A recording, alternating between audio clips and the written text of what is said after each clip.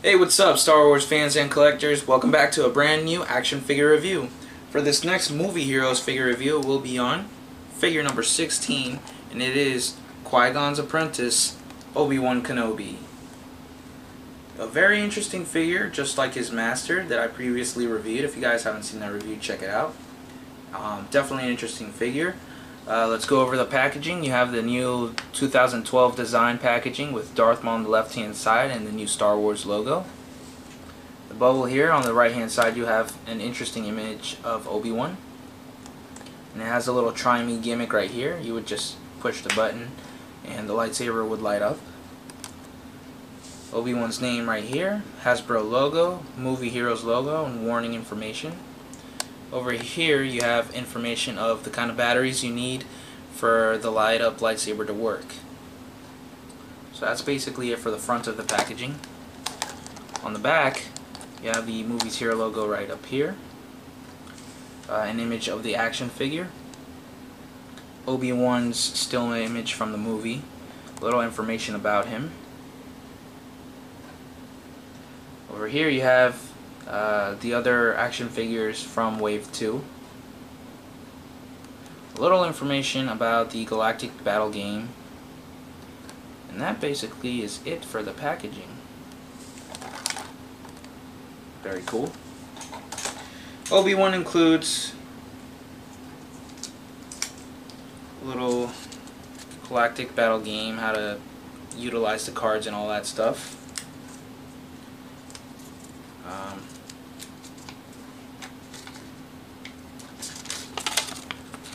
A little paper of how to do the lightsaber light up gimmick. Very informative. Obi-Wan's Galactic Battle game card with a nice image of Obi-Wan right there. A stand and a die. I'm tired of all that, seriously. The stands I don't mind, the die, it's just whatever. And here is Obi-Wan. An interesting figure, no doubt, very cool. Let's go over articulation before anything else. He has a ball jointed neck, swivel shoulders, ball hinged elbow, swivel wrist, no articulation on his right arm except for, like I said, swivel shoulders. No articulation on the wrist, swivel hips, ball hinged knees, and no articulation on the ankles.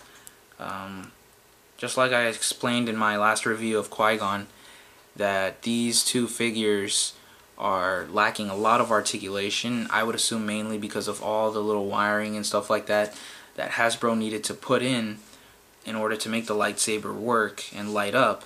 And I'm pretty sure it's also a lot more expensive for Hasbro to add articulation plus a light up effects. So, you know, you really have to kind of think strongly, is it worth your money to spend on these two action figures or not? Like I said, the interesting thing about this figure is the light up effect. So you just push the button here in the middle and it'll light up really nice and bright. This blue lights up a heck of a lot nicer than the green lightsaber of Qui-Gon's. Let me show you guys a comparison. Okay, here's Qui-Gon. As you can see, even on camera it doesn't light up as good, and Obi-Wan's is super bright.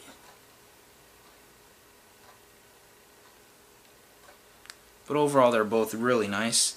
Let me give you a quick zoom in so you guys can check out the character's head sculpt. Now it's still not spot on to Ewan McGregor, but it's a little bit closer than any of the current Obi-Wans from the Phantom Menace wave released right now. Let me give you a small comparison to the Vintage Collection / Movie Heroes line. Now, of course, this is a repack of the figure. Although this one did look really nice as well, this one's a tad bit closer to Ewan. The hair is a lot better designed, the face as well.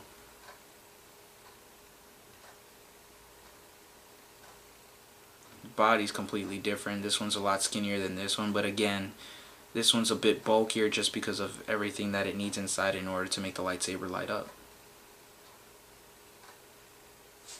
Okay. I think the Jedi Apprentice braid is really nice too. It's not so skinny, it's just good, perfect amount. The belt's detailed.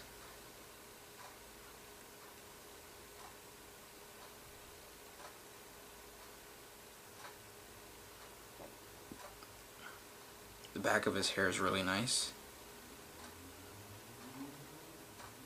So detail on this Obi-Wan isn't that bad. It's not the best either.